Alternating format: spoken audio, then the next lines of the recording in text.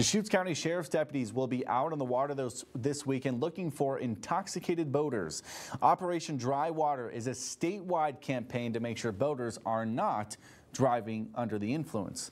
Sergeant Jason Janes says more BUI incidents are likely to happen right now because more people are outside. Plus, COVID-19 restrictions have been lifted.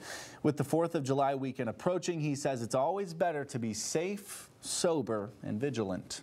We will be mainly in the High Lakes, which is our area of responsibility, and our Marine Patrol deputies will probably go from various lakes throughout the day over the weekend. If you're going to be out enjoying the water, recreating, just be safe. We want everyone to have a great time, but we also want everyone to make it home over the weekend.